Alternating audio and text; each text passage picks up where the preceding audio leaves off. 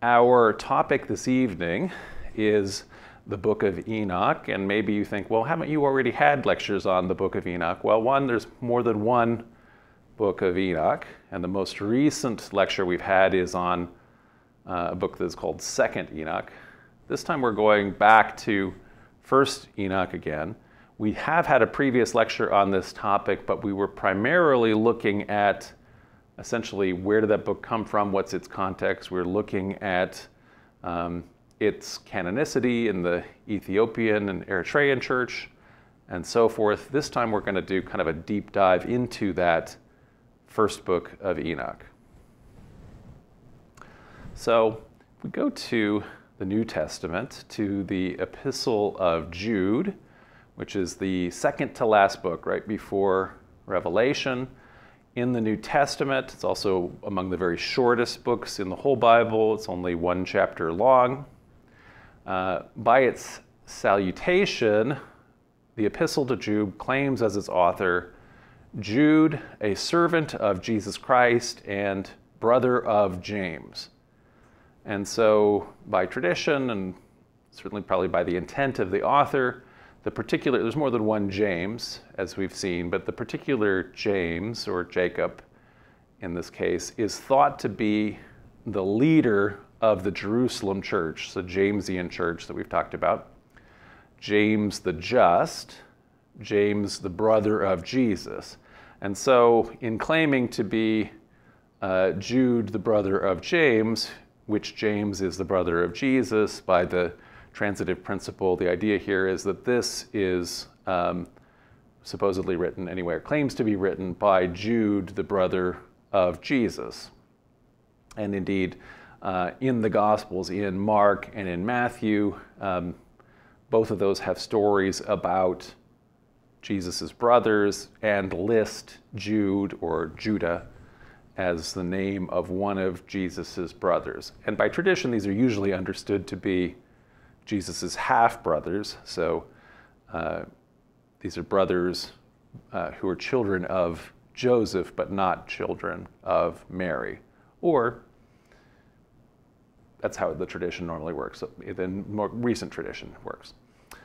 James, the brother of Jesus. And we may ask why does Jude, if he's actually the brother of Jesus, why would he call himself the servant of Jesus Christ and the brother of James? Why wouldn't you kind of start with, hey, I'm Jesus' brother in Christianity?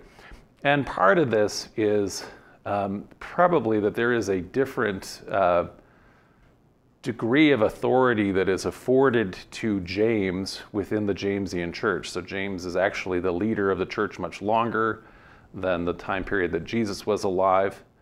And we have traditions that, for example, a saying that exists in the Gospel of Thomas that says that both says that James should be the leader of the movement after Jesus is no longer with the Christians, the proto-Christians, and also that heaven and earth came into being for James. So in other words, that James is a very important figure within the Jamesian church, sort of on the par with John the Baptist and maybe having Jesus then being less important proportionately than to the rest of Christianity.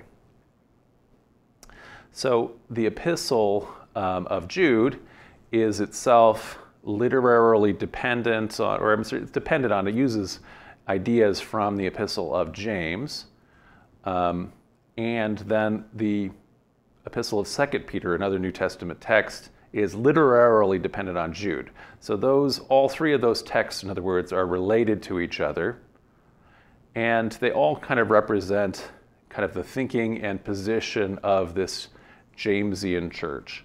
And we're definitely going to talk about the Jamesian or Jacobin church when we're talking about that lecture that we're going to do soon about why Paul's church is one. So, like the Epistle of James, like the Epistle of 2 Peter, Jude is pseudonymous. So, even though we're saying the author here is Jude, the author is actually somebody other than the authority it names. So, I think almost all scholars say it's amazingly unlikely that a brother of Jesus, an actual brother of Jesus, will have written this kind of later first century letter, which is in, pretty passable, well-spoken Greek, especially considering, again, we're dealing with poor, lower middle class, lower class Galilean, not peasants, but peasant carpenter types family, and so anyway, and it's also not likely. It's a very common practice throughout the Bible, and all of the texts of the Bible that are meant to be from associates and family members of Jesus are understood to be pseudonymous. And so most scholars date this to the end of the first century or the beginning of the second century, and coming out of the Jamesian church. In terms of its content, Jude is primarily a warning against certain intruders. It says, quote, certain intruders who have stolen in among you. So there are these intruders in the Christian community who pervert the grace of our God into debauchery. So one of the characteristics of the Jamesian church is that the members continue to observe Mosaic law, they continue to keep kosher, and so law is very important in their understanding. Whereas there are other Christian communities that reject law and who say that you shouldn't actually keep that law because instead they are focusing on grace. And so this idea of perverting grace and turning it into debauchery may be a veiled reference to Paul and the Pauline Christian communities. Paul, in the letter to Romans, for example, taught, "You no longer live under the requirements of the law. Instead, you live under the freedom of God's grace." But for Jude, the freedom of God's grace without law is perverted into debauchery as far as they're concerned. So whether Paul is among the false teachers that Jude has in mind, Jude sees whoever these false teachers they are condemning as having been predicted by the prophets of old. So in the Epistle of Jude we read, "It was about these false teachers that Enoch, in the 7th generation from Adam, prophesied, saying, quote, 'See, the Lord is coming with 10,000s of his holy ones to execute judgment on all and to convict all the ungodly of all the deeds of ungodliness that they've committed in such an ungodly way, and of all the harsh things that ungodly sinners have spoken against him.'" So the coming of these ungodly ones, these false teachers, these Christians who think that grace is what's important and not the law, this is predicted by the prophet Enoch, according to Jude. And of course, it's very common in the New Testament for authors to quote the Hebrew Bible, the Christian Old Testament. And so if we get out our Bibles and we turn to Genesis, in the whole long list of begats, so the generations, the genealogies that exist in the book of Genesis, we find the name Enoch, and it is 6 generations from Adam. So in other words, Enoch is Adam's great-great-great-great-grandson. However, we do not find this quotation that is attributed to him by Jude. Indeed, there's no prophecy or statement by Enoch at all in the text. He's more or less just mentioned and very briefly in Genesis chapter 5, 18 through 24. So we read in Genesis, when Jared had lived 162 years, he became the father of Enoch. Jared lived after the birth of Enoch 800 years and had other sons and daughters. Thus all the days of Jared were 962 years, and he died. When Enoch had lived 65 years, he became the father of Methuselah. Enoch walked with God after the birth of Methuselah 300 years and had other sons and daughters. Thus, all the days of Enoch were 365 years. Enoch walked with God, then he was no more, because God took him. And so that's it. We don't have that quotation or any prophecy or anything more, just that little bit. Like I say, out of this genealogy list, this list of begats. Jared begat Enoch, who begat Methuselah, who begat Lamech, who begat Noah. So the genealogical list that we find in Genesis 5 and then later again in Genesis 11 are probably a pre-existing text, a text that's older than the rest of the Torah, which is used by the editor or redactor of the Torah to connect different stories of the Genesis narrative into like one complete story. They would have been separate texts or separate myths that are now brought together to give it a kind of quasi-historical feel. Though separated, the genealogies fit together, and many scholars think anyway they were part of an independent source, pre-biblical source, which is labeled the Book of Generations. And if we look at the Book of Generations, these are the times, periods of the patriarchs who lived both before, during, and after the Great Flood, Noah's flood. Before the flood, they all live very, very long amounts of years. You can kind of see here in the red is the amount of time before they have their son, and then gray is the amount of time until they die. The dotted line here that you see is when the flood happens. And then after the flood, sort of the lifespans contract kind of rapidly until we get down to Abraham, who lives 175 years, according to this Book of Generations. And so in terms of all of this, then, if we see Enoch, you can kind of see Enoch as the one before the flood right here that we zoom in on that has a uniquely stubby bar because he, after the birth of his son Methuselah, he lives another 300 years and then he walks with God because God took him. And so it's a very unusual, almost the only thing that we hear about any of the antediluvian patriarchs between Seth and Noah, anyway. So that's all we know from Genesis. He lived a much shorter time than the rest of the antediluvian patriarchs. He walked with God. God took him. God took him is plausibly a euphemism for dying by misadventure rather than old age, but readers very early on were intrigued by that phrase, and they have always preferred to offer interpretations that are much more exciting. And so certainly by the Second Temple period, this is understood, it may have originally been intended this way, but it's understood by then that God took him up into heaven with him.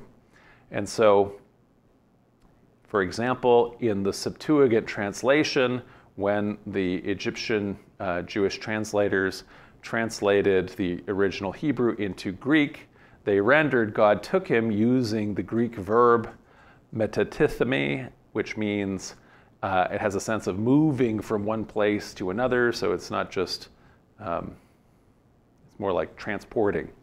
Use the transporter on him. This same sense is found in the 3rd century book of Sirach, or Ecclesiasticus, which says, Enoch pleased the Lord and was taken up as an example of repentance to all generations. So he ascends to heaven, as in this medieval manuscript diagram of him ascending to heaven on a ladder. So, even though the way the Bible works, and as we'll look at the canonization process, that there is an Old Testament, then there is a big gap, and then there's the New Testament. That doesn't mean that there was no revelation in that intertestamentary period of time, the Second Temple period, but the way the books were being written is different. So the kind of prophecy that Jewish writers were having is a different style, and they also didn't make it into the canon, with a few exceptions, the most important exception being the book of Daniel. The most common style for prophetic texts between the Old Testament and the New Testament evolved away from the kind of direct poetic visions, for example, in the original parts of Isaiah, and also, for example, in the book of Jeremiah, where prophets are speaking or saying, proclaiming to speak the word of God directly, thus saith the Lord, and they do it, generally speaking, in a poetic style of a poetic vision. So this moves to what we call instead kind of apocalyptic visions that are shared through angels. And so in apocalypses, a prophet will have an angel come to them and show them a vision, and that vision, the word apocalypse just means revelation, but it also comes to have the meaning that we have for it, which is, you know, the world is going to end, and here's what will happen after the end of the world. And so the authors of these apocalypses in this intertestamentary period, this time after the Old Testament, before the New Testament, frequently assume the authority of a big biblical figure by, for example, pretending to be a famous person from the Bible, and as if that person is writing it. And so the book of Daniel is famously written that way, written hundreds of years after when Daniel would have lived. There's also, though, pseudepigraphic books of Moses, of Ezra, of Abraham, of Solomon, and of course of Enoch. Because of this reference in this understanding in Genesis that God took Enoch to heaven, he became a very natural choice for later pseudepigraphists. And that's why we have more than one book attributed to Enoch, three of them. As we mentioned, the word apocalypse comes from a Greek word meaning unveiling or revelation. And so when we sometimes call the book of Revelations is sometimes called the Apocalypse. It's the same word. It's just the Greek and the Latin versions of that. Apocalypses come in response to unfulfilled prophecy and failures of the Deuteronomic answer to the problem of evil. So the earlier kind of answer to the problem of evil, why do the righteous, why do the Israelites suffer? It's because they turn away from God and begin worshiping pagan gods and so on. They need to return to the worship of the God of Israel, of Yahweh and Yahweh alone. However, by the time the Second Temple period rolls around, the Jewish people do that. They do become, monolatrous and then eventually monotheists. They do not worship other gods. And yet they continue to be punished. So the Persians continue to be dominating them. Later, when the Macedonians and Greeks under Alexander take over, they consider themselves to be even more oppressed. Why would this keep happening? Also, there are groups of Second Temple Jewish people who disagree with the temple elite. So the Sadducee class that controls the temple is frequently collaborating with, they're appointed as Persian officials or later as by the different Greek Hellenistic kings. And they are Persianizing and Hellenizing. And so the way they are running things, the way they are running the temple is seen by some of the sects of Second Temple Judaism, the Essenes, the Pharisees in some cases, as being improperly done. And so as a result, the world seems out of whack. The Jewish people are continuing to suffer. They are not able to be independent and have their own righteous kingdom, and indeed, even their local leaders, as far as some sects are concerned, are doing everything wrong. And so, drawing on Persian and Zoroastrian ideas, so Persia is this great empire of which, in the Second Temple period, the beginning anyway, Jerusalem is simply a backwater provincial capital of a Persian province. The Persian and Zoroastrian religion has really interesting ideas about, for example, cosmic dualism. Suffering occurs in the world because the great god of light is being countered by a god of darkness.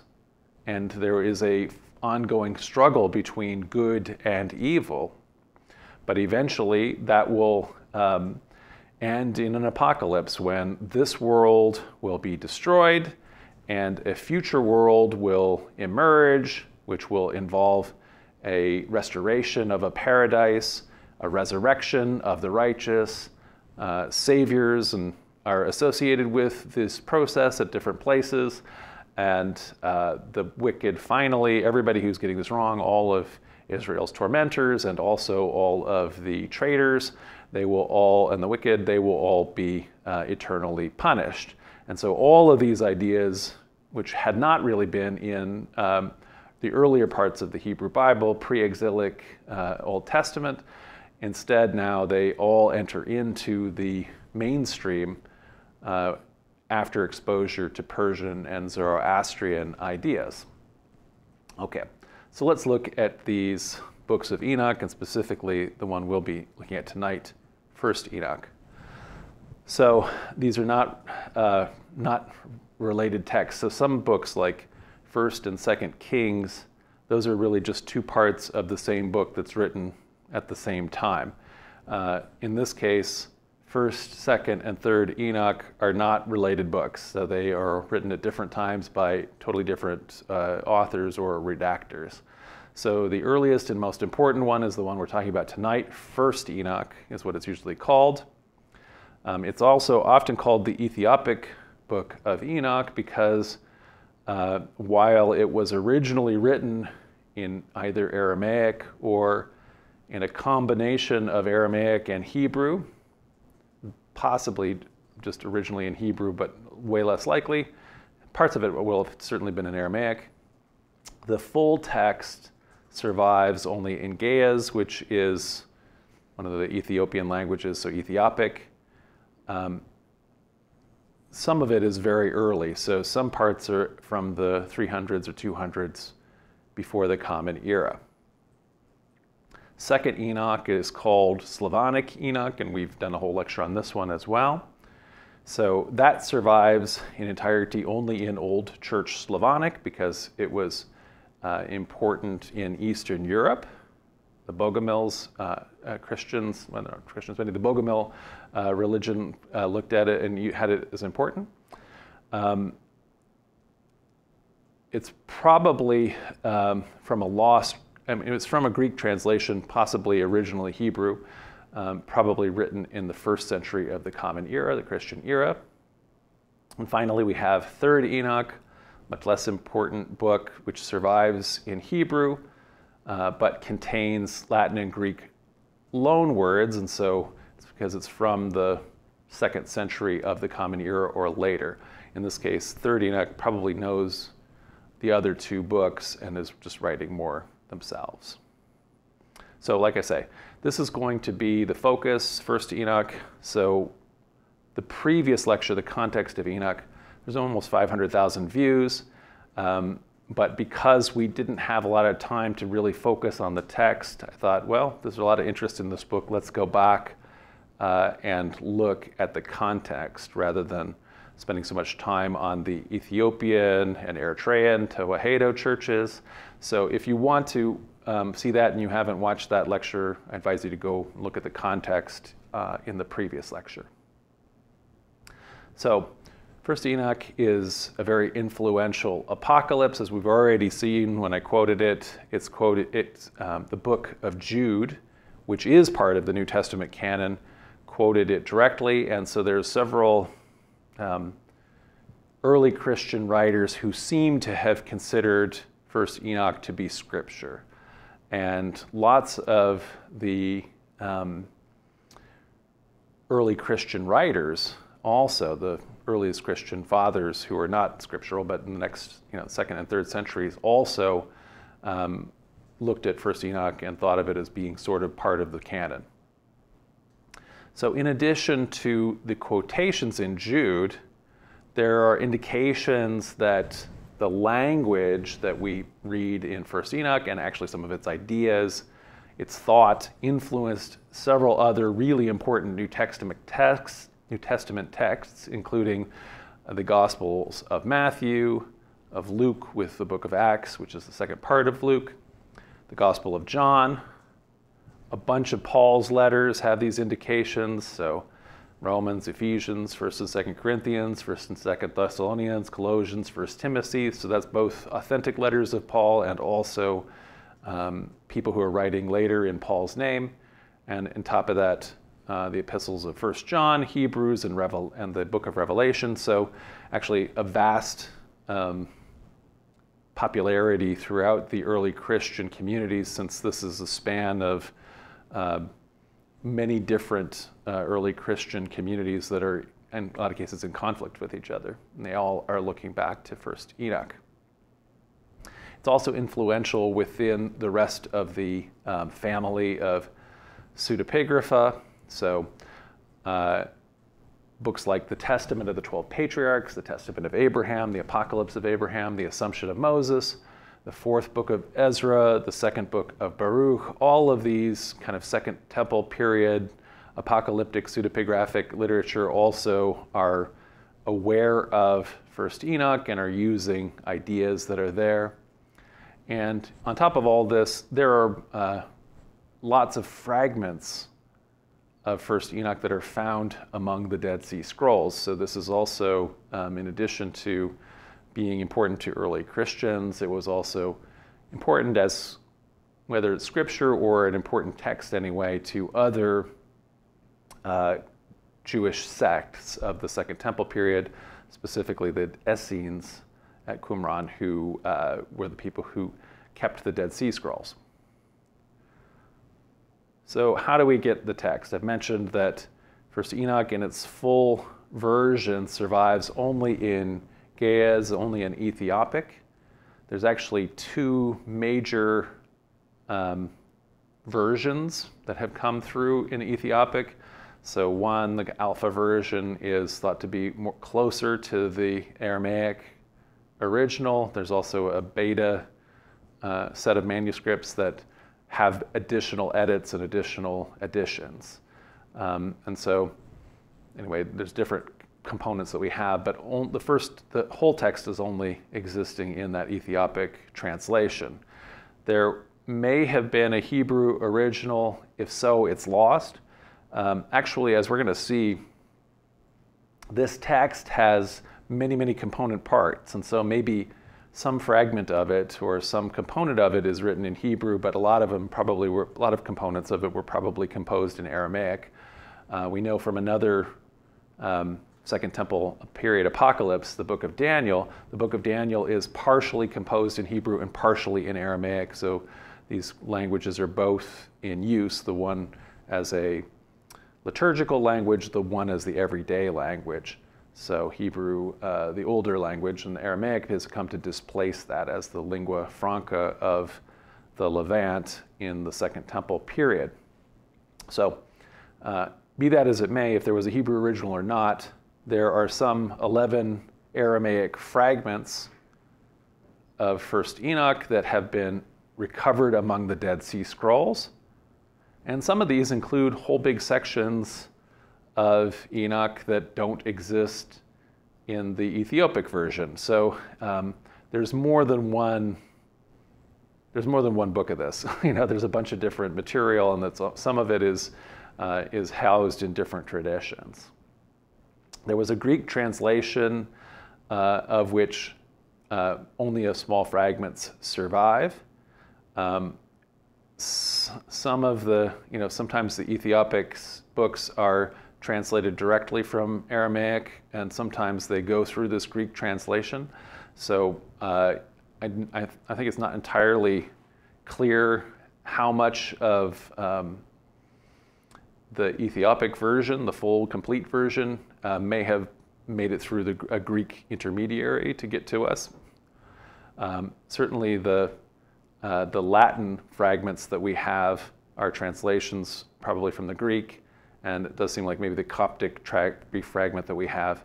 We also have a Syriac fragment, which is probably because of how close Syriac to Aramaic. It's probably going back to the Aramaic. In any event, you can see just based on how many of these languages we have fragments of this text surviving, and it was a popular text, even though it didn't survive in all of the other languages, only in Ethiopic. Part of the reason for that is that while it's really popular with the earliest Christian fathers, including people like Tertullian, by the time we get to Augustine and Jerome, they don't like it, and they think it's not going back to the real Enoch, and they are not seeing it as scripture. And so Augustine is ultimately the guy who makes a council where he lists what books are going to be in the canon. It's just a local provincial synod, but because that ends up being the final list, he is one of the people who's influential, and so it doesn't make it into the bulk of the Christian canon of the Bible. Like I say, it's in the Ethiopian and Eritrean church's Bible. So that's how the text survives and has come down to us. In its present form, it's a relatively long text. It's subdivided into 5 major books, but as we'll see, these books even are composite books that include fragments of earlier texts. So it is really in and of itself its own little Bible, its own little library. So of these books, they are the Book of the Watchers, which is an expansion of the Genesis story before the flood, the antediluvian parts of Genesis. Next is the Book of Similitudes, which are long apocalyptic parables. Then we have an astronomical book that discusses the Enochic calendar, the calendar of Enoch here. Then we have a book of dreams and visions that has 2 different visions, the second of which is sometimes called the animal apocalypse, which is making the Bible into a story with a bunch of animals, which will be fun. It's fun maybe to make a kids movie out of. But anyway, which also takes the history down to, from the Bible times all the way down to the time period of the Maccabees, obviously the contemporary era when the Book of Dream Visions was written. And then from there, it predicts a future that didn't happen, but an imminently coming apocalypse and what the world will be like at the end of the world and after the Day of Judgment. And we end with an epistle to Enoch, which is itself a composite of a bunch of interesting little texts. And so of all of these major sections, these are probably a composite of earlier texts which were not, which were separate. So there was probably a book of the Watchers, a book of parables of Enoch, an astronomical book, a book of dream visions, and an epistle of Enoch, which is itself, like I say, made up of other component texts. All of these were edited together by a redactor who left kind of a final after note at the chapter 108, the end note of this.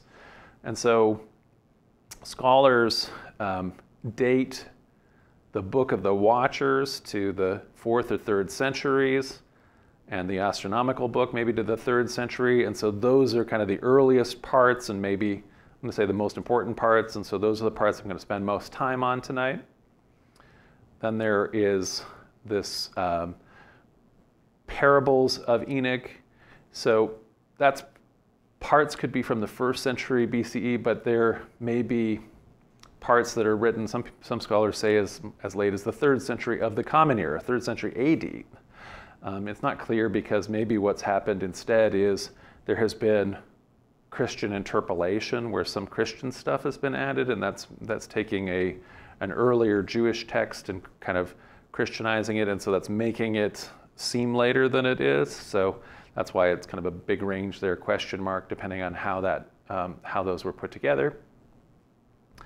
Then, like I say, we have this book of dream visions that comes right down to with that animal apocalypse, that comes right down to a particular moment in history. It gets history, first this is the Bible, but then it gets history right all the way down to the Maccabean revolt, and around the time period of 163 to 142, that's when it ends. So that's when we know it was written, because then after that, it starts predicting a future. The world is going to end really soon and all that kind of thing, that apocalyptic part, which did not happen. And so that's why we can date that.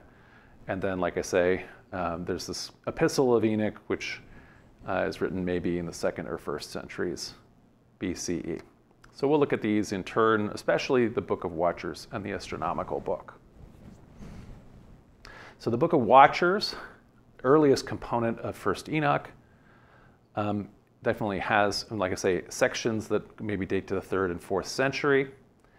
The text expands on the brief story in Genesis, chapter 6, where the sons of God take human wives, giving birth to the heroes of old. And it also is kind of an expansion of the account of the beginnings of civilization that's found in Genesis chapter 4. So why don't we look at those, because they're really short, and see what the source material the author is working from in the Bible in order to expand out a much, much, much larger account.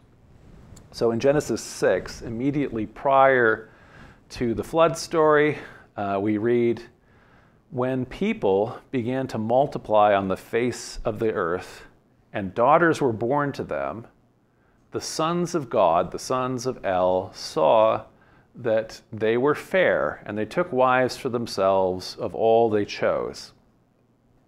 Then the Lord said, My spirit shall not abide in mortals forever, for they are flesh. Their days shall be 120 years. So, as we talked about recently in our Baal and Asherah lectures, the sons, and actually our angelology lecture, the sons of El are traces of old gods in a pre-monotheist Israelite pantheon. Over time, these gradually reduced to angels, and they're definitely understood as angels by the time we get to the Second Temple period, and the readers, the authors of the various parts of the Book of Enoch understand that way. That section in Genesis continues. The Nephilim were on the earth in those days, and also afterward, when the sons of God went in to the daughters of humans who bore children to them. These were the heroes that were of old, warriors of renown. So from this really brief passage, we understand that the offspring of marriages between human women and these gods or angels, the sons of El, become the heroes of old, mighty warriors, like the demigods, Gilgamesh and Heracles from Sumerian and Greek mythology, along with the Nephilim, which is a Hebrew word for ones who have fallen. And this is usually translated as giants, but they're also sort of semi-divine giants who are maybe kind of similar mythologically to the Titans in Greek mythology and the Jotnar in Norse mythology, this idea of an earlier, more primordial group of gods that the more recent gods fight with, so Nephilim. So another brief passage in Genesis also influences this first component of the Book of Enoch, the Book of Watchers, the Book of the Watchers. Then Cain. So Cain is first son of Adam and Eve, who kills his brother Abel. And so after he's killed Abel, Cain went away from the presence of the Lord and settled in the land of Nod, east of Eden. Cain knew his wife, and she conceived and bore Enoch. And he, Cain, built a city and named it Enoch after his son Enoch. So in Genesis, as we have it, this is not too many people on the earth yet that we have names of anyway in Genesis.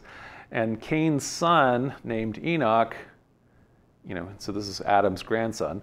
This, though, is a very different person, at least in the Genesis as we have it written, from Adam's great-great-great-great-grandson Enoch, who is the son of Jared, the person who is the Enoch that we're talking about in this book. But it's interestingly here that we have also in Genesis another Enoch. And a point of confusion, as people later are writing their own traditions about Enoch in the Restoration tradition in Mormonism, in scripture written by Joseph Smith, he creates a whole long story, or tells a whole long story about Enoch, and the Enoch that he's talking about is the Enoch who walks with God, but that Enoch builds a city, the city of Enoch, which is taken up to heaven. And so I think it's probably not a coincidence that there is this other Enoch here and there's a city named Enoch in Genesis, in terms of inspiring Joseph Smith's idea about a city of Enoch. So that story in Genesis 4 continues. To Enoch was born Irad, and Irad was the father of Mehujael, and Mehujael was the father of Methushael, and Methushael the father of Lamech. Lamech took 2 wives. The name of one was Ada, and the name of the other was Zillah.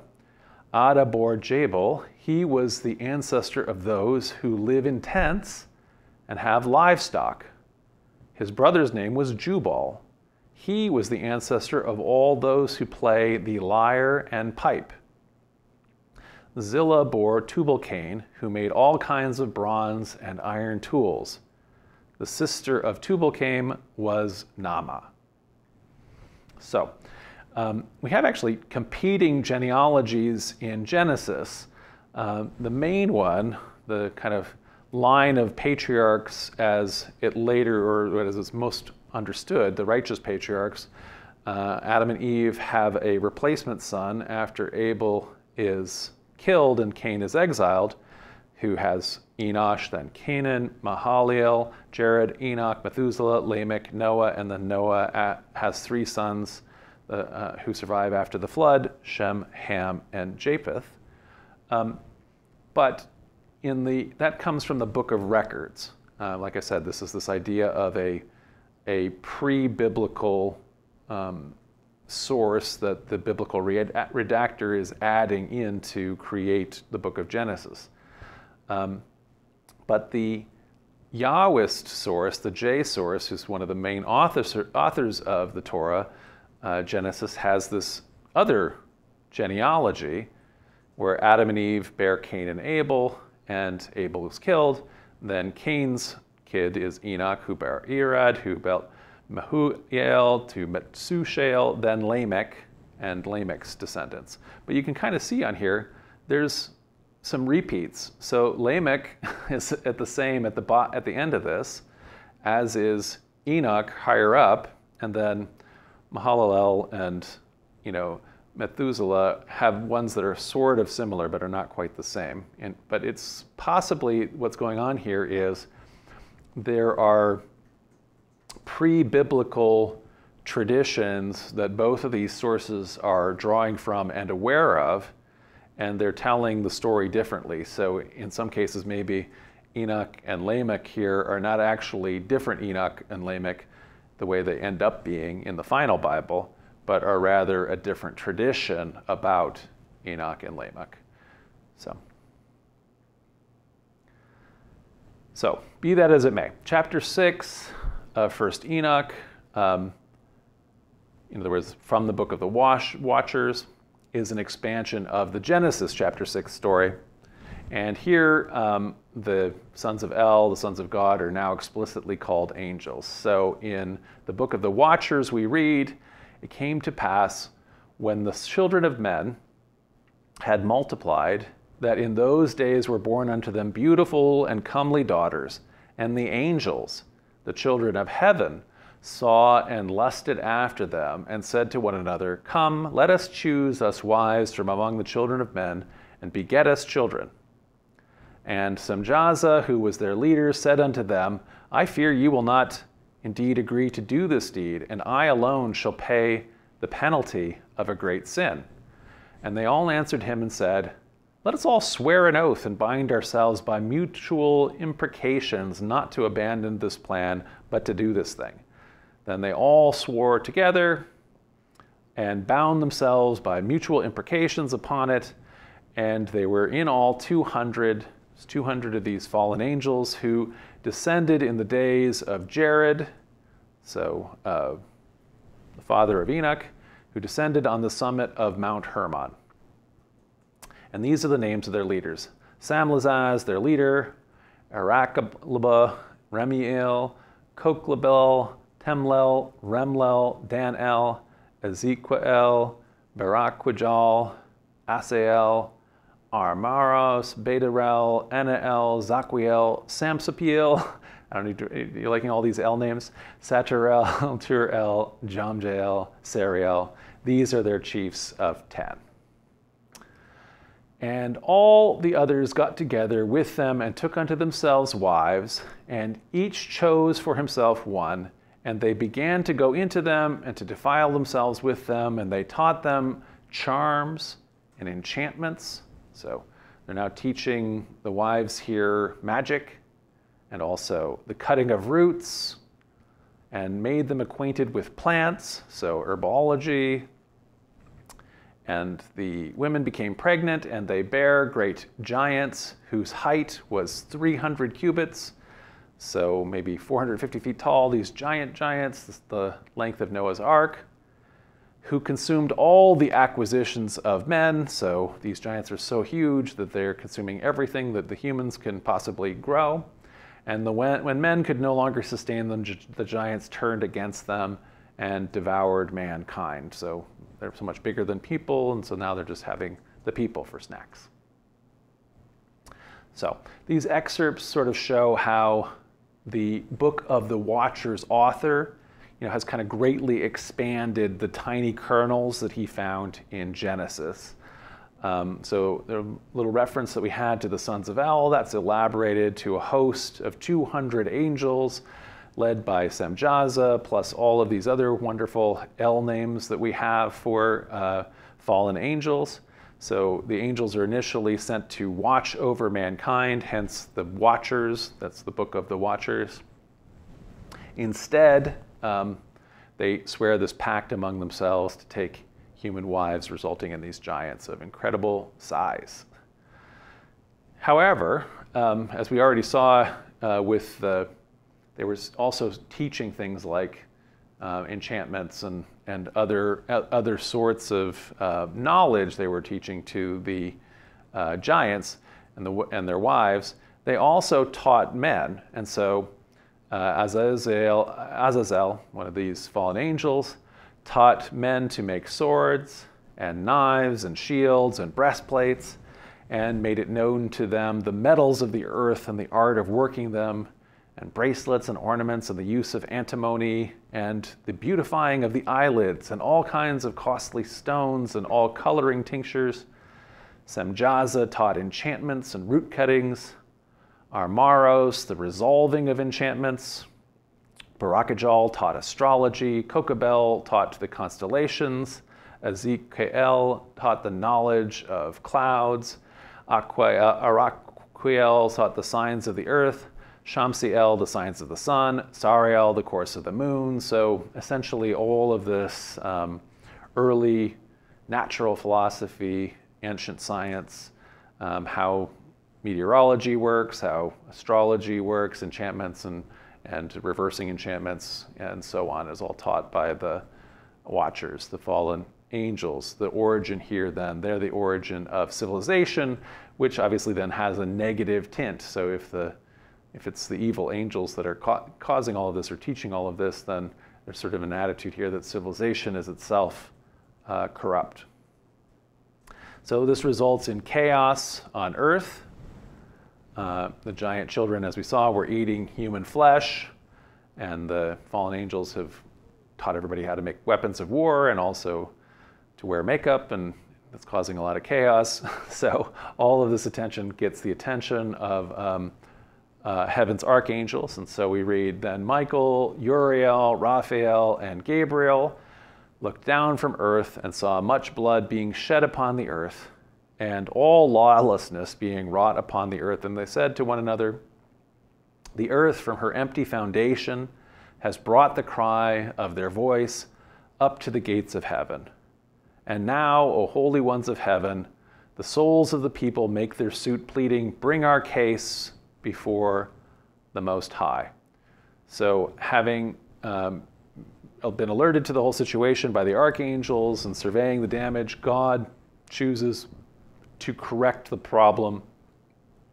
This essentially giving what doesn't really exist in Genesis, a moral excuse for why does God destroy all the humans and everything in the flood. It's because of there's a moral necessity, the Book of Enoch here argues.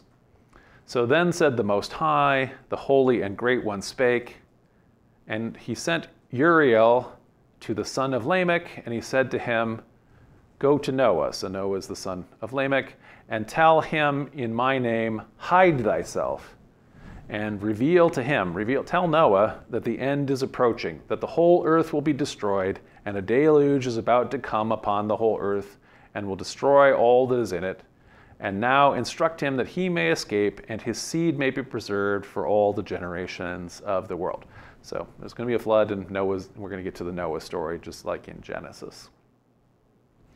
But there's more about the angels and actually the whole story is a lot longer in the Book of the Watchers here in First Enoch. So the Lord said to Raphael, one of the other archangels, bind Azazel hand and foot, and cast him into the darkness, and make an opening in the desert which is in the Dudael, and cast him therein, and place upon him rough and jagged rocks, and cover him with darkness, and let him abide there forever, and cover his face that he might not see light. So the fallen angel is to be cast into a pit and covered over with rocks and so forth. And on the day of the great judgment, he shall be cast into the fire, and heal the earth which the angels have corrupted, and proclaim the healing of the earth, that they may heal the plague, and that all the children of men may not perish through all the secret things that the watchers have disclosed and taught their sons. So we're going to wipe out this whole contamination process by killing everybody and wiping everything away. And meanwhile, the angels, the fallen angels who were the problem, they're bound and thrown into a pit until the day of judgment.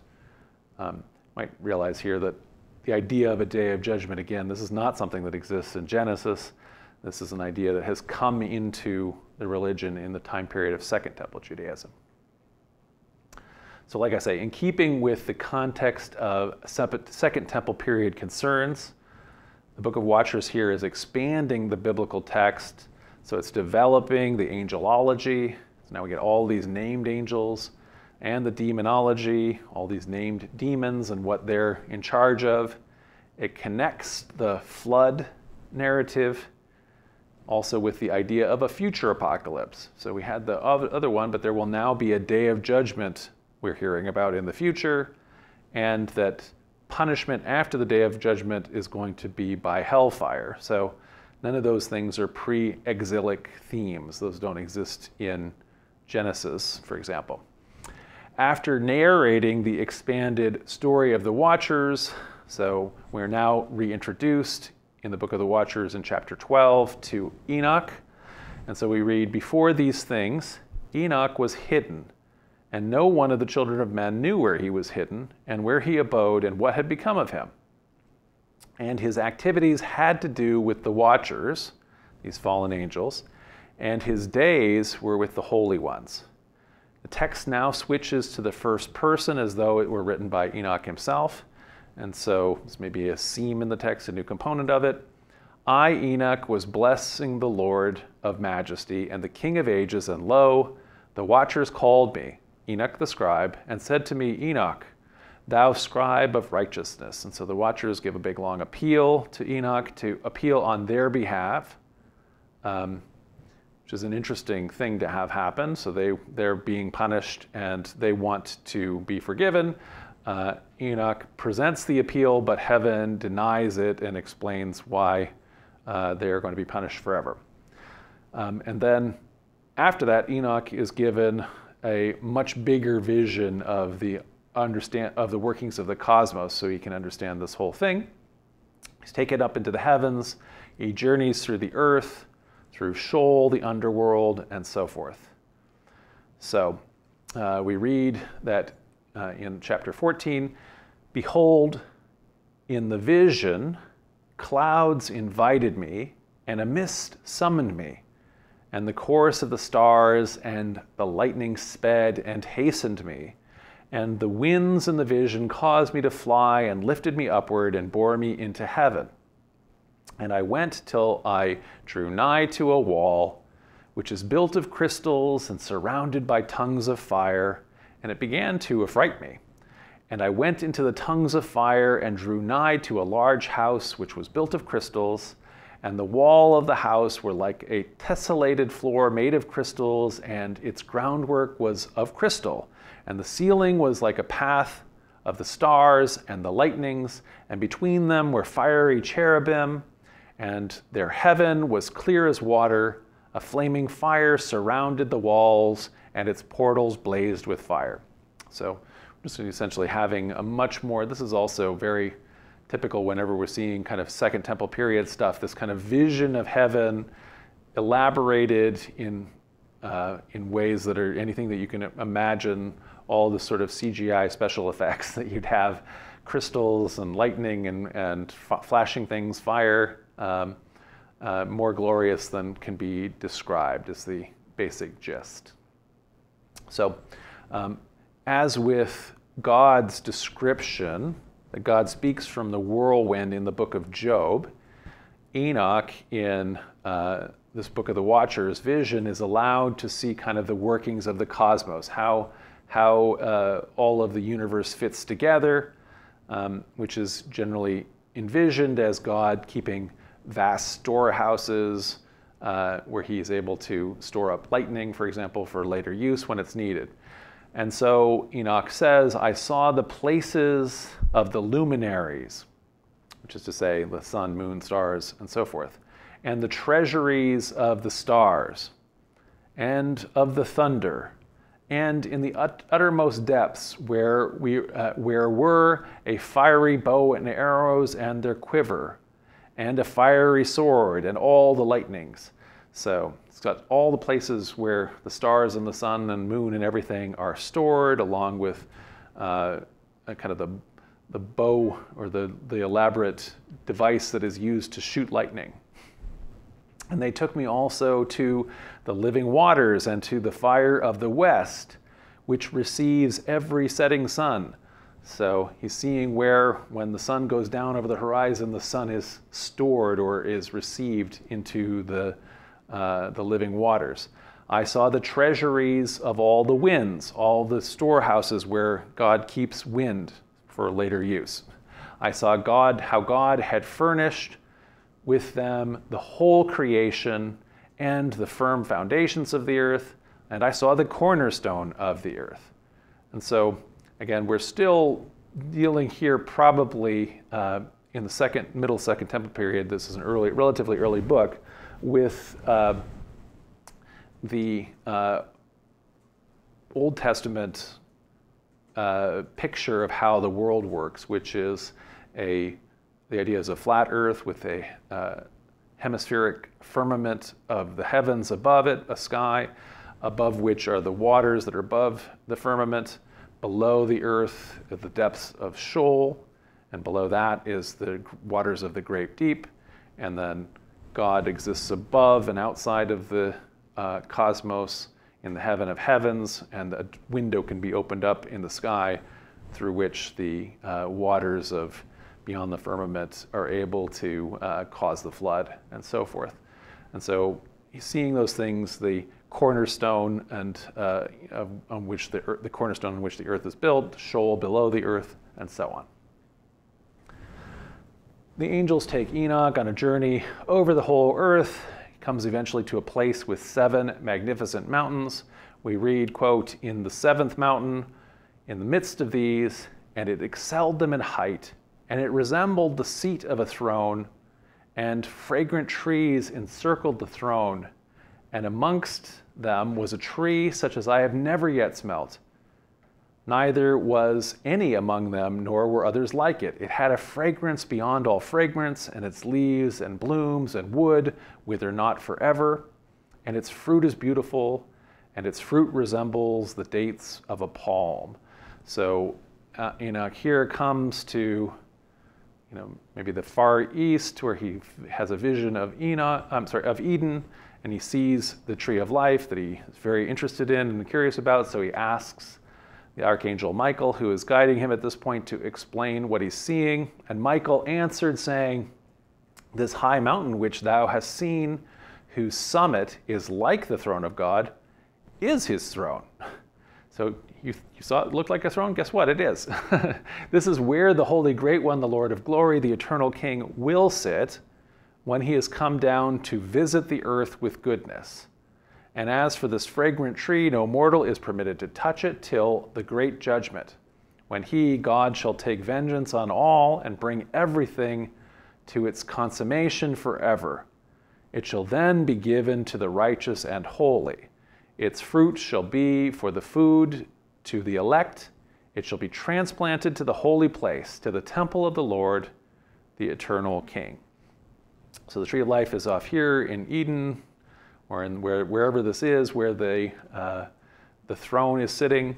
All that stuff is going to get moved to where the temple is, to Jerusalem, when the apocalypse comes, and then will all the righteous people be able to, consume the fruit of the tree of life for eternity as they live in eternal life with God. So this antediluvian, this Edenic imagery is here mixed with these sort of post-apocalyptic predictions of a coming paradise, which is, again, a very common theme in the Second Temple period that, you can see builds into what Christian ideas are. So you can see where all of these ideas, they don't sound too alien. They are sort of alien for the Hebrew Bible. These are development that have taken place later. I mean, it's in books like Daniel. Daniel's written later than this book. But the pre-exilic books don't have this. But this kind of, these ideas are not alien to New Testament Christianity, as the New Testament writers are very familiar with this book. All right, so we just did a kind of a deep dive into the Book of the Watchers.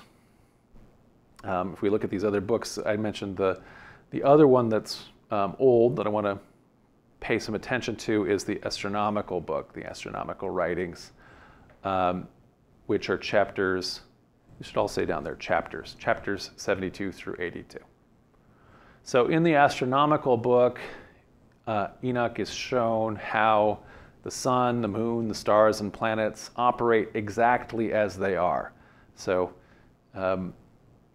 people, before you've been observing the sun and the moon and everything like that, Enoch is getting a sure knowledge here of how they work. So we read at the beginning of the text, the book of the courses of the luminaries of heaven. So in other words, the sun and the moon and the planets, the luminaries, how they're moving in their courses, the relations of each according to their classes, their dominion and their seasons, according to their names and the places of origin, and according to their months, which Uriel, the holy angel who was with me, who is their guide, showed me. And he showed me all their laws, all the laws of how the heavens and all astronomy is working, exactly as they are, and how it is with regard to all years of the world and unto eternity, until that time when a new creation abides forever is created. So, in other words, until we get to the apocalypse and we're going to have an end of the world and a new time, this is how the heavens work. And so this book is talking about the important question of the calendar. since ancient people use heavenly observations to understand, what time is it, what day is it, what month is it, and so on. So for all of us who we get all of the calendars on the phone, everything's on the phone tells us anything we want to know. But before that all existed, when we went outside, when we didn't live in a city with light pollution like I have, where we can't observe almost anything, and we have all of this artificial light, the way you would live would be much more in tune with the natural calendar, and there are several units of time that would have been obvious from observation. Of course, this begins with the day, and we still pay attention to days. A day consists of sunrise to sunset, and then all of the time period of darkness, nighttime, until sunrise again. And so from that period of time, that's a solar day. You can measure it either way. So we measure it from the beginning of the day to the end of the night, or actually from the midnight is where we do it modernly. Obviously, Jewish people do it the opposite, right? So it comes at sundown is when the day starts, but it's essentially the same length of time. Of course, the length between day and night changes. So at the equinox, day and night are equal durations, but in the summertime, the day is going to be longer and the night is going to be shorter. And in the winter, like now, the day is shorter and the night is longer, but the solar day period is still the same length. So that's a unit of time that we can observe and measure the solar day. So if we take the time period from equinox to equinox, from the vernal equinox to the vernal equinox, if you observe the days getting longer and longer and then shorter and shorter until they're back to being equal, then that time period that passes is a solar year. That's 1 year long. And we call that a tropical year, which is to say the time that takes between the equinoxes, as opposed to a sidereal year, which is the time it takes, if you're watching the sky, for the sun to get to the same spot it is against the constellations. So the sun is also moving in the sky against the constellations, which are fixed. At least its observation, it seems to be moving. Obviously, we're actually moving.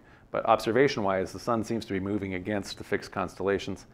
The sidereal year, the star year, is actually 20 minutes longer than the tropical year. But the tropical year is what's important for the seasons. So that's the year that we'll talk about when we're talking about the solar year here. So that's a unit of time. We also have the observable month. And so the time period from when the moon is totally black, as it's waxing crescent, getting to the point of being a full moon, and then a waning crescent and down to black again. So that same time period, that's a lunar month.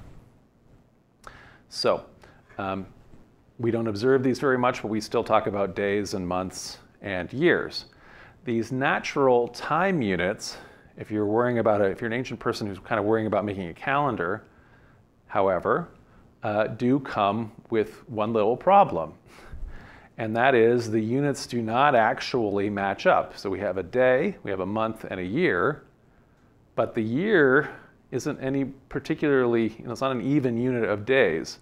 The year lasts 365 days, 5 hours, 48 minutes, and 45 seconds. And so as a result of that, if you were just trying to have, if you're just measuring days up and saying now that it's a new day, it's New Year's Day, the calendar would get off. So you would 365, but it gets off if you just don't have any way to correct it. Likewise, the month is 29 days, 12 hours, 44 minutes, 3 seconds. So again, if you just are numbering the days and you're saying at every 29th day you're having a new month, that will get off very quickly because the month has got an extra half a day in there.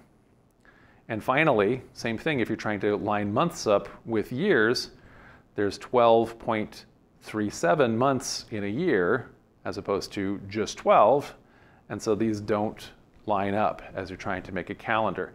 The easiest solution comes up short. So if we say, well, months are 30 days long, well, that's 11 hours too long. And so if you just made a month 30 days, it wouldn't take too long until your months cease to line up with the actual phases of the moon. They would get off pretty quickly. Likewise, if you're going to make the year be 12 30-day months, in other words, you're going to make the year be 360 days, then that's 5 days too short. And so it wouldn't take very long for your calendar year to cease to line up with those equinoxes. And so the spring would constantly be moving and all the seasons would be moving. And at a certain point you're having, winter in the northern hemisphere, you're having winter in July at a certain point because the calendar is moving around. So, as you know, in the modern calendar, the Gregorian calendar, the Christian calendar, it is a solar calendar, which is slightly modified from the calendar that the Romans had traditionally, but that was substantially overhauled by Julius Caesar. So what's called the Julian calendar. The calendar aligns with the solar year. So as we said, the solar year is 5 hours or so longer than 365 days by consisting of 365 days most years, but as you know, we add an additional day, a leap day, every 4 years. And then there's other little fixes to fix that over centuries and so on. And so that's how there is an intercalendary day in order to continue to make the calendar line up with the solar year. However, because the months are aligned to the solar year, they don't correspond with the moon's actual phases. If you want to know the moon's actual phases, you have to look it up on your phone. You have to have a calendar which will tell you, oh, there's a full moon tonight, or oh, there's a new moon tonight. You don't know that based on the fact that it's, December 1st or February 1st, because the months don't line up to the moon's phases in our Christian calendar. The Islamic calendar, by contrast, is aligned with the cycles of the moon. So it has 12 months, which correspond to the beginning of the lunar cycle. And maybe you've seen when Ramadan is going to start, the month of Ramadan, they have to be observing the moon and the lunar cycle in order to decide when Ramadan is starting, the officials, clerical officials. And so the result of this, though, is that the Islamic year is only 354 or 355 days long. And so, as we know, that's far shorter than the length of a solar year, 365 and so on. And so as a result, in the Islamic year, the year seasons do continually shift. And that's why when Ramadan is constantly moving against our Gregorian calendar, because it is not, they're using a lunar year that is much shorter than the solar year. So the rabbinic calendar, the Hebrew calendar in Judaism, is kind of a compromise between lunar and solar. It's called a lunisolar calendar. So the months in the Hebrew calendar do align with the lunar cycle, just like the Islamic calendar. But as the seasons begin to drift out of alignment, an intercalendary month is added. So a whole leap month is added every second or third year, which causes the overall calendar to catch back up to the solar year. So it was already observed back in antiquity that every 19 years, they don't line up the lunar and solar cycles, but every 19 years they do align. And so if you add an additional month at various points into your lunar calendar, you will be able to have enough months to every 19 years you have a cycle renew itself. But in the meantime, because these are added kind of ad hoc as they're needed every 2 or 3 years, not ad hoc, but they're on a cycle, the calendar is slowly getting out of alignment on either way, but it's always lined up with the lunar cycle. And it's generally lined up with the solar cycle, but always a little off. Okay, so just as the Christian calendar we mentioned, that's not original to Christianity. That's not, Jesus didn't come down and say now it's going to be the month of July, and now it's going to be the month of August. You can tell by the name July, Julius Caesar, and August, Augustus Caesar, you can tell that this is coming from the Romans. In other words, it's adapted from the pagan calendar of Rome. In the very same way, the Hebrew calendar has its origins. The earliest version is from the Sumerians, but it's adapted and created from the Babylonians. And so it was adopted by the Babylonians. We've talked about how much influence Persia and Babylon had on Second Temple Judaism. It might have been already adopted before that, before even the exile. But certainly during the exile and afterwards, the Hebrew calendar adopted even the Babylonian names for most of the months, just like we have the pagan Roman names for our months still. So even though that became the calendar for most of the sects of Judaism in the Second Temple period, and we can even see from a 5th century CE synagogue from Galilee, this is a decoration in the synagogue that is of a zodiac. And so in the middle of it is the god Helios with his chariot of the sun, and all around it are all the constellations. Well, the constellations of the zodiac line up with the Babylonian calendar, with the Hebrew calendar. And this is presumably why that becomes a decoration in the synagogue. Nevertheless, not all Second Temple Jews agreed, and some of the sects really rejected using the Babylon calendar, and that is especially true for the Essenes. So for the Qumran sect, who are the people who created the Dead Sea Scrolls. So just as an aside, what about the week? So we have how the days, how long the days are, how long the months are, and how long years are, and how they don't line up with anything. So we also have this 7-day cycle of the week.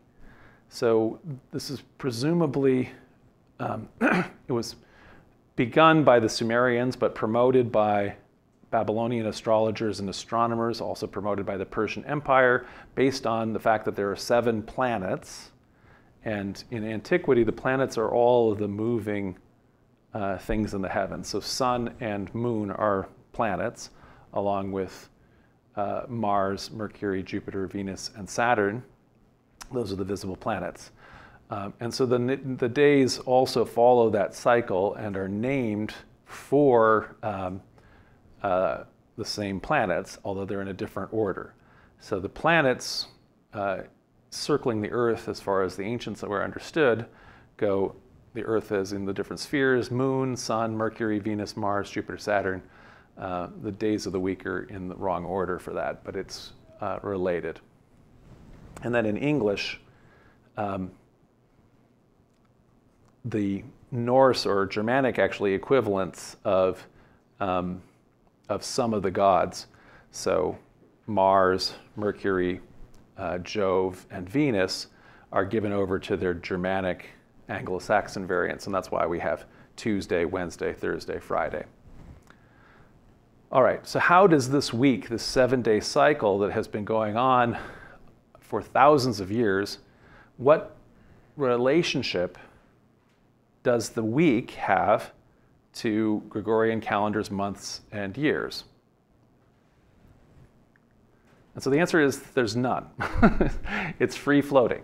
So if we think about it, this is why when we have holidays like the 4th of July or the 25th of December or whenever it is, that those dates, the ones that are about a date, or New Year's Day, that those are continuously moving what day that's on. So it's because the days just follow one after another. So it's always Sunday follows Saturday and Monday follows Sunday. That goes on and on forever, no matter what month it is, no matter what year it is, and so on, right? So it is a free floating cycle that is in fact not actually related to months and years. So, while the week had its origins among the ancient Sumerians, so in the 3rd millennia even BCE, it obviously took on some important religious significance in Judaism. So every 7th day in the Law of Moses is made a Sabbath, so work is supposed to cease. One of the 10 Commandments is remember the Sabbath day and keep it holy. So this idea was even worked into the priestly creation story in Genesis, where on each individual period of time, called a day, over the course of 6 days, creation happens, and then on the 7th day, God rests. There's a Sabbath. And so the week is elevated to being cosmic and even divine within Judaism and Mosaic law. So in addition to a weekly Sabbath, Mosaic law talks about a Sabbath year, so which is to say the 7th year when land is left fallow. So when you are growing crops, at a certain point, crops will deplete the soil, and you have to leave. Nowadays we rotate crops, but in this case the idea is you would leave it fallow and just not farm it for a year, let weeds grow, and let the soil replenish so you can start again, a Sabbath year.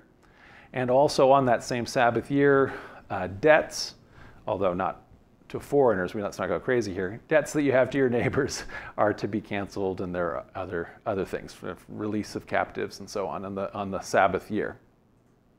We had a whole lecture on the Book of Jubilees, which is another one of these apocalyptic books. In this case, it's a retelling of the Bible by making a history that is really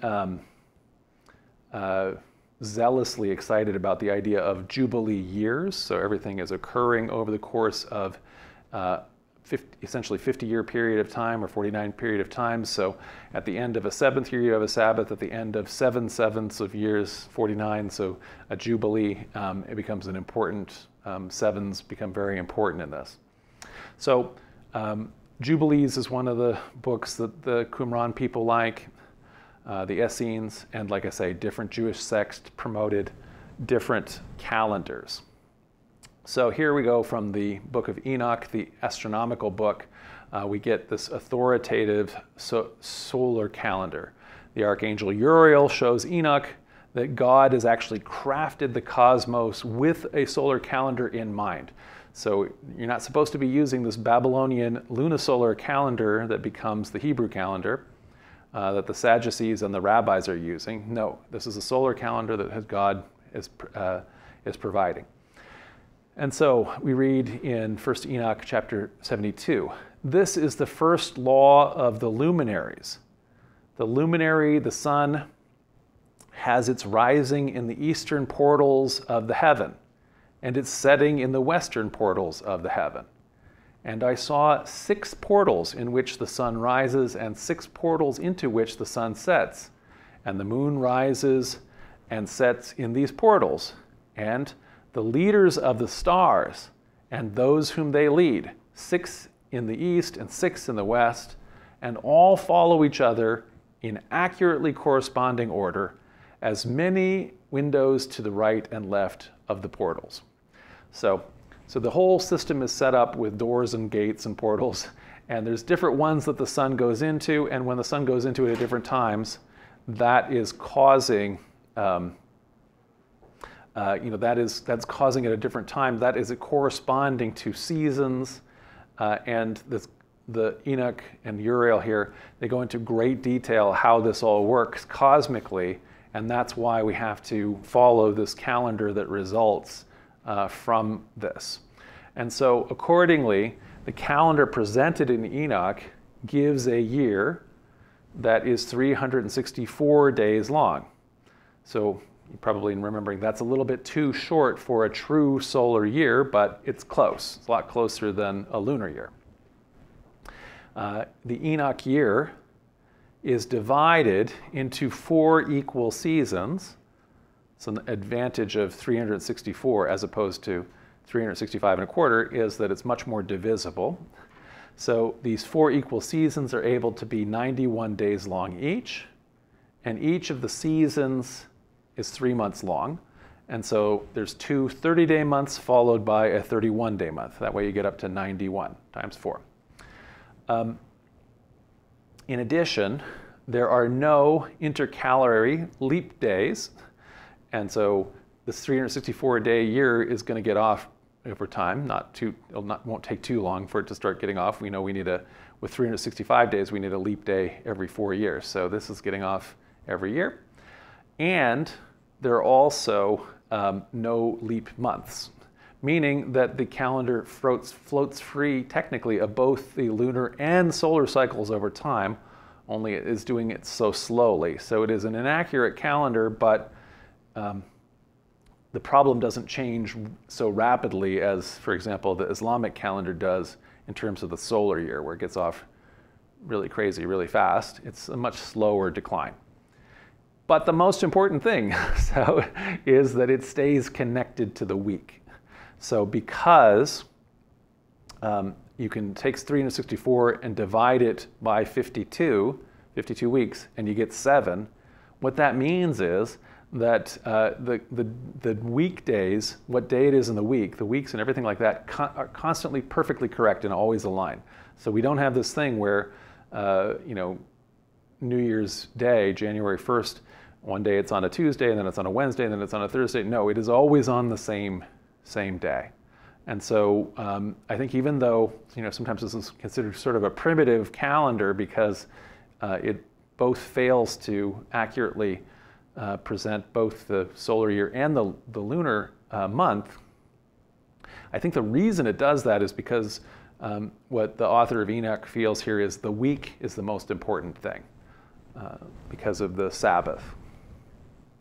Okay, so that's the oldest sections and really the biggest amount of time. I know that this has already gone on for a little bit of time in terms of this lecture. There are 3 sections left, but I'm going to treat them much more briefly. So we have the parables of Enoch, the book of dream visions, and the epistle of Enoch. So the parables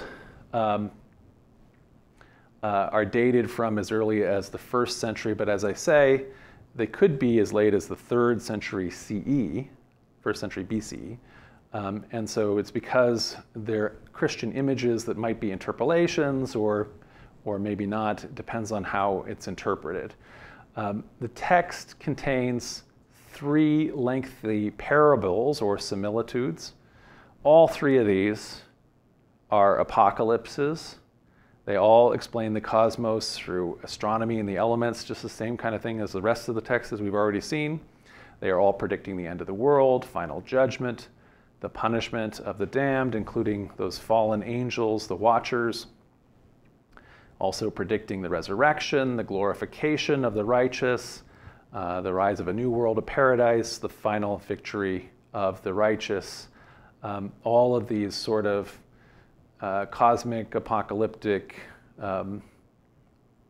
prediction sort of themes that are so central to some of the sects anyway in Second Temple Judaism, and certainly have an influence on early Christianity. So again, like I say, this is especially popular with people who, with devout people who are looking to Jerusalem and the upper classes that are operating the temple and saying, we don't like the way you are doing things. We don't like the collaboration with either first the Persians and then the Greeks and finally the Roman officials. We want this to be changed so that we can have a truly just world. And so they're hopeful that there will be a cosmic intervention at the end of time, which they assume will be soon. Okay, that's the book of parables. Oops, I'm sorry, that got put in. So the book of dream visions, those slides were interspersed there. In the book of dream visions, Enoch recounts to his son Methuselah 2 visions. The first vision that he has predicts the flood. So of course, this is written many years, obviously, and this is written maybe in the 2nd century BCE. So, the flood story is very old by this time, but Enoch, here, Pseudo-Enoch is able to predict the flood that's going to destroy the antediluvian world that Enoch and Methuselah have grown up in. And so Methuselah's grandson Noah is the one that's going to survive this. The second is an allegorical retelling of biblical history down to the time period of the revolt of the Maccabees. I've had a whole lecture on the Maccabees. The idea here is as the Hellenistic empires, the Seleucids and the Ptolemies declined, they left a little window for a Jewish kingdom to emerge briefly as independent in the 2nd century BCE especially. So this allegory is sometimes called the animal apocalypse because it retells, all of the Bible stories and then Second Temple period history down to the Maccabean revolt as an allegory where everybody is an animal.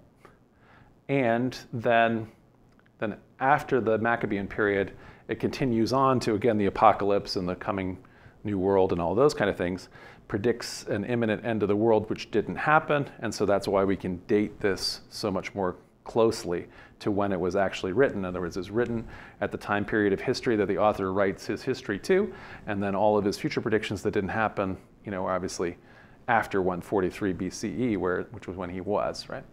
So I just want to give you a little sample of the animal apocalypse so you can kind of understand it. This is an allegorical retelling of part of the Bible. And as I read it, try to guess who these animals are. So the Lord of the sheep sent the lamb to another lamb and raised it to being a ram and a leader of the sheep instead of that ram which had forsaken its glory. And it went to it, and it spake to it alone, and it raised that lamb to being a ram, and made the lamb a prince and leader of the sheep. But during all these things, those dogs oppressed the sheep. And the first ram pursued that second ram, and the second ram arose and fled before it, and I saw till those dogs pulled down that first ram. Whoa, what is all that? Does any of that sound anything familiar at all? I actually picked this out at random, and when I read it, I was able to piece together what was happening. So, if we decode this thing, sheep in the animal apocalypse are the Israelites, and individual Israelites are lambs. And then when they have a leader, a king, that's a ram. And then we also have dogs. The dogs are the Philistines. And so what we have here is the Lord of the Israelites sent a lamb, Samuel, the prophet, to another lamb, David, and raised David to being a ram, a king. He made him a king of the sheep instead of that ram, which had forsaken its glory. So instead of King Saul, the other ram. And so then when we have that first ram, King Saul pursued the second ram, and the second ram, in other words, Saul pursued David. David fled from Saul, and I saw that those dogs, the Philistines, eventually pulled down Saul, right?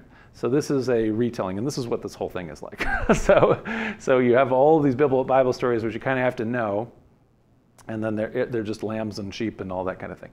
And so we have, like, for example, just the kind of animals that you're getting out of it. So the sheep are the Israelites. The rams are the different leaders like David and Saul. It talks about herds of sheep. That'll be the individual Israelite tribes. We'll hear about wild asses, and so that's the Ishmaelites, the Bedouins, including the Midianites. Wild boars are the Edomites and the Amalekites. Bears are the Egyptians. Dogs are the Philistines. Hyenas are the Assyrians.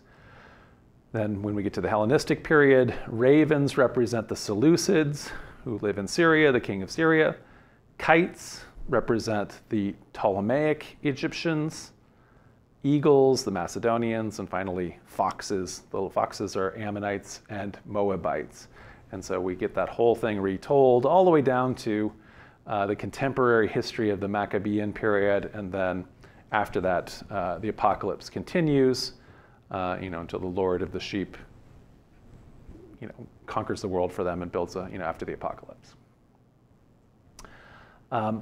So finally, the last section is an additional composite text. So it's called the Epistle of Enoch, but there's actually a whole bunch of different sections. So one part is Enoch making exhortations or admonitions to Methuselah and his other children. There's another apocalypse, an apocalypse of weeks, where all of history is divided into different periods, which again predict an apocalypse. Very common theme that's repeated and repeated and repeated throughout this book. There's in the middle of this an epistle proper, where Enoch is writing a letter to his children with more advice. We have a fragment from an unrelated book of Noah. And then finally, at the end, the redactor who's put this book together and all the other components together sort of writes a final conclusion to the whole big book of First Enoch. And that is what we have for giving a summary of Enoch. And that slide was out of order, so I'm going to go back and find this one to end on. And so I'm going to get a drink of water, and as Leandro is collecting your questions, we can field those.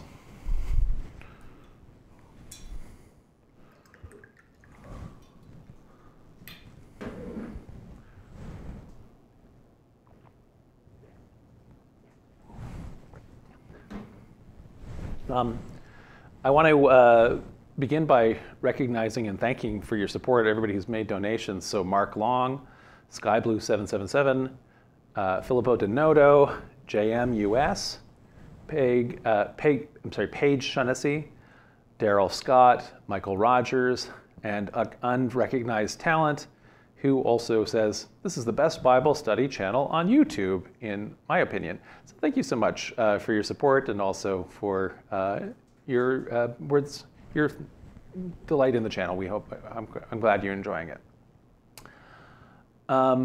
Let's pull up here so I can read the next questions.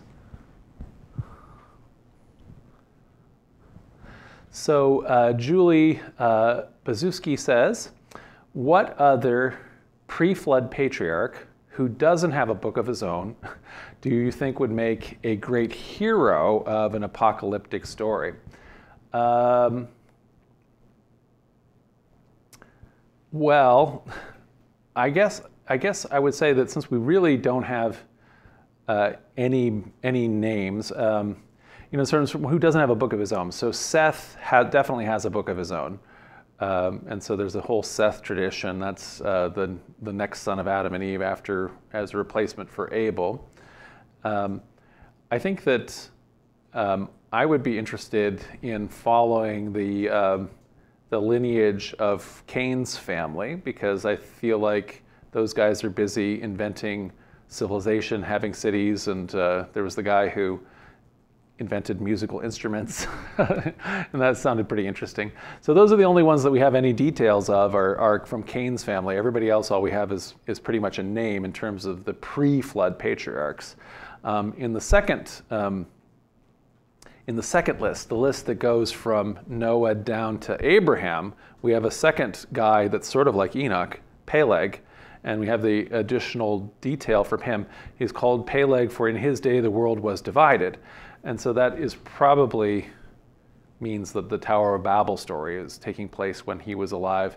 But it also is just like that thing, because God took him. It's just this little phrase that is pregnant with possibilities. And so so that's an interesting, Peleg would be an interesting hero, post-flood, but anyway, in the same kind of early time period. I also like, in the post-flood times, but that same kind of contemporary to Abraham times, Nimrod, the mighty hunter before the Lord. He has a place in some of these books, but you can have a whole apocalypse of Nimrod. That might be interesting. So there's a bunch of different ones that could inspire writing still. Winston Barquez asks, would you agree that intertestamental writings like Enoch are sources of New Testament beliefs in angels and demons, the resurrection of the body, and the immortality of the soul? Yes, yes, I would definitely agree. So these are just showing the context of all this. So these are ideas that are developing, and one of the ways they're being transmitted and remembered is through writing these texts, and this is certainly one of the more influential ones. And so yes, this is where these are the direct influences on early Christian ideas. Winston also asks, was First Enoch derived from the Genesis Apocrypha document in the Dead Sea Scrolls? So I am not aware of that, so I don't know. And so it would also, the question I would have, it would be if so, I'd have to look at it, would it be which part of it? And so we saw that First Enoch was derived from at least 5 discrete sources, and actually more than that. And I'm not aware that the Genesis Apocryphon is any one of those. So I think it's probably the answer is no, but I would have to look it up. Elk of Antioch asks, where is the land of Nod thought to be? Isfahan or Asia or the Ganges? And so, so it's east of Eden, right? So Eden is usually thought to be at the edge of the world, and somewhere east of there, I guess. I don't know. So I think it's again, this is a mythical land from the Antediluvian time period, and so anybody could decide where they thought Nod would be. Somewhere to the east of where the Yahwist writer is writing, which is, they have a fairly limited worldview. Somewhere off in the far east is the idea. Alpha's Cav says, why are the early texts seemingly obsessed with listing every name? Is it just a writing style of the time? Why does the reader need to know all of these lists of dozens of names? I don't think you're probably referring to the to Genesis and maybe you are, but Genesis and the begat list. So the idea of that is to show, it's like a king list. It's to show a continuity with the beginning of time, and to try to give it kind of an idea that as these cycles are happening, there is, like a continuity, and we're heirs to this original person. So that would be a genealogy list. In terms of the Book of Enoch, where they're listing off all of these the leaders of all of the demons, at a certain point, there was talking about how the demons taught people how to do enchantments, and how to the fallen angels, the Watchers, taught everybody how to do enchantments and counter enchantments and things like that. At a certain point, you're using these names when you're doing magic, even you're not supposed to do magic, and so these names become important. So that you are able to, in terms of that kind of belief system, a magical and enchanted worldview. Let's pull up again we're to page Shaughnessy. And she asks, at what point in antiquity did the end of the world ideas begin? What religion or ancient peoples were the first to envision this? So this is happening very early in Zoroastrianism. And so Zoroastrianism is among the first, what we think of as a world religion, a religion that is different from, the earlier, view of this kind of chaotic world that has multiple gods in a pantheon. Where we are just doing maintenance by doing all the rituals necessary to maintain life and appease the gods and to offer sacrifices and all that kind of thing. Paganism, that we now call paganism, but that is kind of consistent after animism, a stage of religion. So this next kind of evolution, when you start to have world empires and great states, and Persian Empire being one of the first really great multi-ethnic empires, also sees the development of a Persian world religion that is a dualist religion. And so there's one great god, and then there's who's good, and there's one rival, a cosmic evil god, the devil. And that they are in combat, and this explains the problem of evil, why there's suffering, why there's all this torment in the world. The good God is trying to stop that from happening, but he's being thwarted by the evil god and all of the evil god's little demons who are running around doing horrible things. But, you know, we can all feel excited about that or be happy about it in Zoroastrianism, because at the end of time there'll be a Messiah, there'll be a Savior who will come, defeat the forces of evil. God will ultimately triumph over the devil.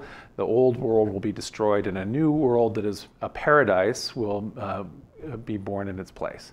And so I would say, whenever this is in the 1000 BCE or 900 BCE, 800 BCE, this kind of time period is when Zoroastrianism is developing. I don't have the dates in front of me. And it's probably the first. And so then, I believe anyway that then that religion influences the developing Second Temple religion, especially when the exiles are in captivity in Babylon and they are Babylonianizing. They are starting to speak, they're losing their Hebrew, they're going to start speaking Aramaic, and there's all of these influences that happen in that Persian period when the beginning of the First Temple period, Jerusalem is simply a provincial capital of a province of the Persian Empire. Jason Kukulo asks if Anunnaki actually means men of renown, not sky people. Could the sons, so the angel sons of El and the Nephilim giants, originally been informed by high-ranking ancient kings that were mythologized? So we don't have any. So we wouldn't have it. So so Genesis only has that very brief explanation, right? So we don't have any. We don't have any of the lists of those names. So if we had a bunch of different names in Genesis of who these men of renown are, or who the Nephilim's names are, then we could have said, well, maybe those are ancient kings that are being mythologized. So yeah, maybe as a general concept, that's maybe where those ideas of giants and heroes and kings are coming from. But we just don't have that. We just have the briefest outline of that in Genesis. And so then when they're created and elaborated centuries later in a book like the Book of the Watchers, the Book of Enoch, these are, we're taking that source text and expanding it. So it is not an ancient king that's being mythologized. It's the source text that is already authoritative. It's the Torah that is the source, as opposed to a king. So that's what I would say. Alphas Cav is asking, what are they referring to when they're talking about a large house made of crystal? They didn't have glass blowing or hardware or leadware yet, did they? No, so they're not, I don't think that they're talking about, so I mean, there is glass manufacturing, but I don't know that it's happening as much in the Levant. It's definitely a thing that, and definitely the Romans are known for that later, but maybe not at this time period are they having a lot of that. What I'm just envisioning here is they're thinking of things that are gorgeous. So precious gems, crystals, and rocks. So those are all, and fire and things. And so they're just trying to envision this. And so I think it's sort of like from the Superman movie from the 1970s, where you go to the Fortress of Solitude and it has all those crystals and ice and glowing and everything like that. I mean, it's just something to be very otherworldly. They're trying to make a house that is God's house, and so it has to be, otherworldly, and they don't have words to describe it even at this point. Filippo Denoto asks, how far back can we track the current 7-day cycle concurrently backwards in time? are we sure it's really Tuesday today? So I know, I tried to look this up to try to find out how early we know it's going. And I feel like we don't know much past, I don't know, 25 or 2,600 years, so I think it could be going on a lot longer, but I don't know that we have, the list of the exact days, and that maybe a day didn't skip in there somewhere or other. But I think it could be a lot older than that. But it's been going on a long time, and it's been called, for example, the longest continuously operating human institution, the week, because we've been following the 7-day cycle, and it's been the same 7 days for at least over 2,000 years, whereas most other things, there's no continuity like that. The rest of the calendar, the Gregorian calendar had a big reset in North America here. It happened in the 18th century, so a whole bunch of days were lost in one of the years in order to bring the calendar back into alignment the way it was supposed to be when the shift was done from the Julian to the Gregorian calendar. So that doesn't have anything like that kind of continuity. Whereas the days of the week, we've been going in that same cycle for at least 2,000 years, a lot more probably. And so it may well be the longest ongoing human institution that's artificial. Michael Rogers says, would you consider books like Enoch and the Infant Gospel fan fiction expansion on popular stories? So there's this idea in Hebrew writing of midrash, which could mean like fan fiction, but it's the idea of how can we do when we don't have the details of something, we have these questions, how can we do thoughtful, positive, writing where we are expanding and giving answers where answers don't exist, but not contradicting the original texts. And so a lot of these are that kind of expansion, and that could be a kind of fan fiction, but it's a fan fiction that is done very deliberately, where you're trying not to contradict anything, and also where you're doing it with generally pious intent. And so I would consider it that way, yes. And that continues to this day. So there are, the Book of Daniel is an example of that. So it's books that made it into the canon as well. Alphas Cav asks, are there any guesses as to what period of time the Book of the Watchers is supposed to have occurred in? Are we talking pre-Bronze Age collapse? Yes, it's supposed to be taking place in the pre-flood. So it's a mythical time period. It's the lost golden age. It's a different era of the world. So it's a mythic time. But yeah, way pre-Bronze Age collapse. So it's before actual real history. It's a mythic time. And once upon a time, we might say. The Elk of Antioch says, dumb question, how did Jesus end up speaking Aramaic instead of Hebrew in Israel? It's not dumb. When the exiles returned, they began, whether or not whenever it exactly happened, Hebrew began being displaced in the Second Temple period, and it became the common tongue of all of their neighbors. So their neighbors, all began speaking Aramaic, which is a very related language, but everybody in the Levant at a certain point is all speaking Aramaic, which is one of the lingua franca of the Persian Empire. So the Persians use a couple different languages for rule and administration and commerce, and you're just going to get along a lot better and be able to go to court and pay your taxes and read the royal instructions and everything else if you are speaking Aramaic. And so Aramaic is also,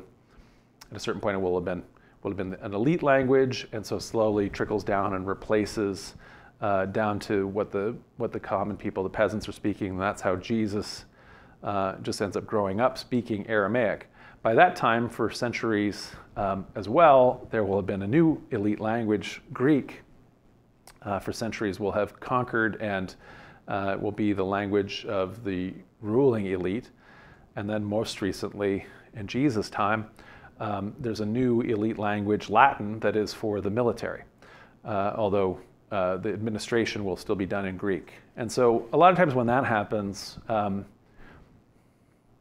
when there's a new elite language, a lot of times that's what actually kills off the previous early language. So it's like, for example, in the Roman Empire, in Gaul, people were still maintaining some of the Celtic languages, some of the Gaulish languages, but when the Germans conquered Gaul, then the local people just couldn't have both. They just kept Latin, and then the Germanic was over top of it as a conqueror's language for a while until it eventually, until they Latinized the German conquerors in the case of France, and it became French. So let's, Alan Young, I'm on. I'm distracted. Okay. It's okay. Leandro's distracted because you guys keep asking questions, which is good. So Alan Young asks, did the LDS prophet Joseph Smith have access to the Dead Sea Scrolls? No. So this is not where he got any of these things from. So some of these ideas continued on. So for example, even though the Book of Enoch did not survive in the West, some of these same ideas worked their way into Jewish midrash writing. And so there is a medieval Jewish text called the Book of Jasher, or the Book of Jashar, that got translated into English, and Joseph Smith did get a hold of that in the 1840s. That didn't necessarily inform his Enoch stories, but it did inform some of his ideas later, probably because he then had access to a book that had some of these same ideas written in the Middle Ages by a Jewish scholar. So he did have access to some of these things, and there was, of course, the Apocrypha and other things, but not to the Dead Sea Scrolls. Captain Hardluck said, is the story of David being encoded with furry analogies in Enoch to perpetuate the story without some risk of persecution? The encoding seems shallow otherwise. Yeah, I guess I don't think that that's happening for that reason. Maybe there is a anti-Temple and Maccabean elite issue that's happening right when it gets down to the present day. But the coding is so obvious that I don't think that, I think that the temple priests in Jerusalem would be able to see that they were, like a hyena that was in charge of God's holy place or whatever, and soon the righteous ram is going to come and unseat them and drive all the hyenas or jackals away or something like that. I think they would get the meaning. So I don't know that it is actually doing that. I think it's just somebody got the idea of doing a very, a symbolic story. So sometimes we talk about Jesus as the Lamb of God, and we have a lot of these, this kind of imagery. And somebody got that in their head and decided to do an entire book like that, an entire animal apocalypse where they retell the Bible that way. So, Daryl Scott asks, is there anything in the context of the Book of Enoch which caused it to be especially valued by the Ethiopian Church and therefore preserved there? I know that, so it's hard to say that would be the case. I know that because they had it, it has affected the development of the Ethiopian Church, and so it continues to have an influence in how Ethiopian Orthodoxy understands things and understands Christianity. I think that what happened is that this was a book that early Christians liked a lot, and that many early Christians assumed was biblical, but including some of the very earliest church fathers. But then what ended up happening was, in the later, like when it becomes the Roman Imperial Church, the last of these kind of thinkers, including like Latin leaders like Augustine and Jerome, who were in charge of kind of deciding what the canon is going to be for Christians in the Roman Empire, they put the kibosh on it, and so then it's lost in the Roman Empire, and the Ethiopians, who are already off in their own thing, don't get the memo and just keep having it. And I think that's why it's preserved there. It essentially is because of the fact that the Ethiopian Church is its own separate organization from the Roman state church that emerges, and then later it's cut off entirely. So they have their own. They don't have the same canonization process that the rest of the Greeks and the Latins had together. La Sombra says, "Do you think the fallen sons built pyramid structures from Egypt to Mexico and India?"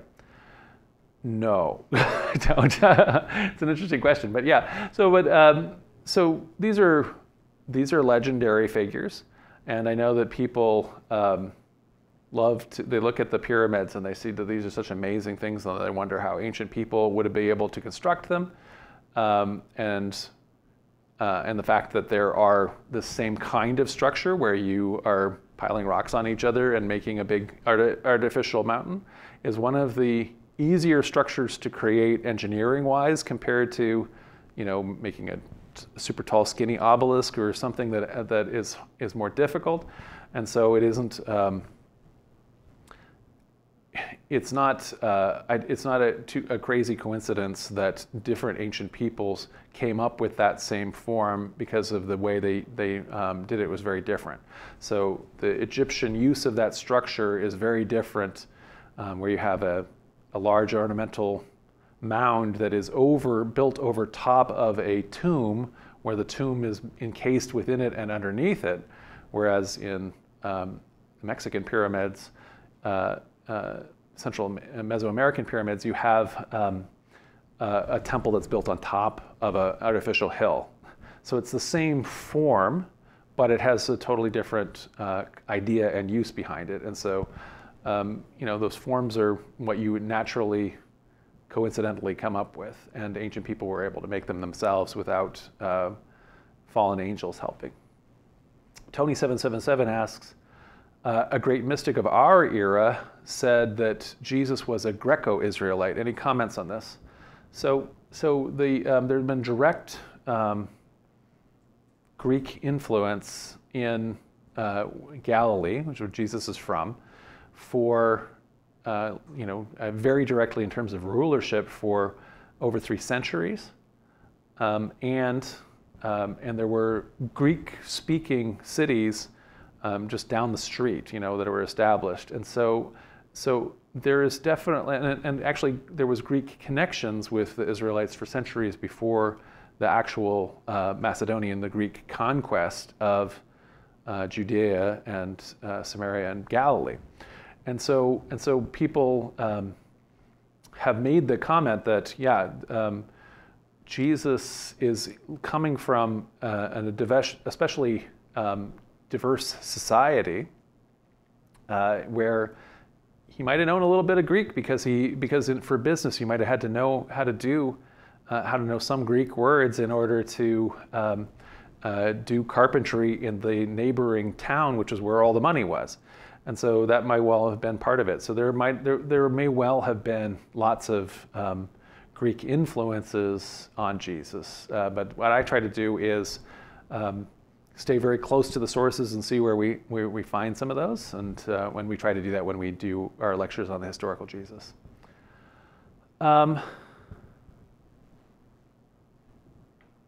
So Jeannie says, finally, I think someone was hoping John would introduce himself, I would introduce myself.